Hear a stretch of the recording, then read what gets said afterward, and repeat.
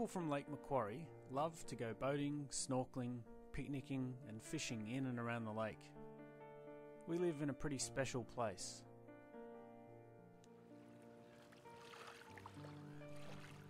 Most people would have seen seagrass racks around the shores of Lake Macquarie and might have even heard that the living seagrass in the lake is important for supporting fish stocks.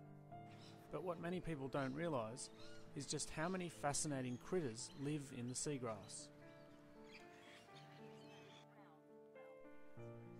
The local arm of OCI, the Ocean Coastal Care Initiative, are a group of people helping to raise awareness about the coastal and marine environment. The group offers free guided tours of the seagrass. In a few minutes of dip netting, you'll be amazed at the diversity of creatures you find.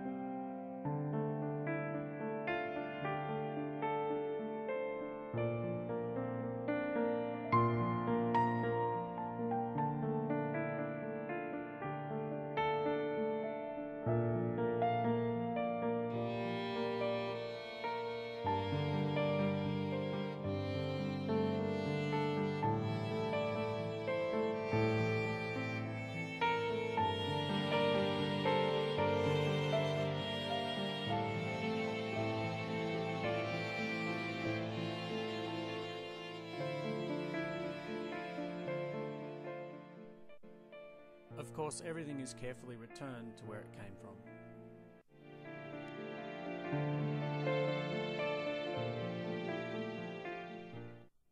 Most people go away thinking two things.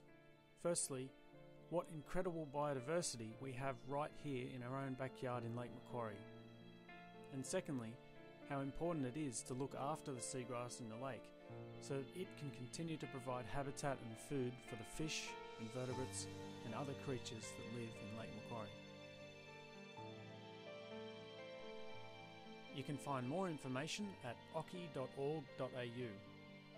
You'll enjoy getting to know more about the amazing role of seagrass in Lake Macquarie.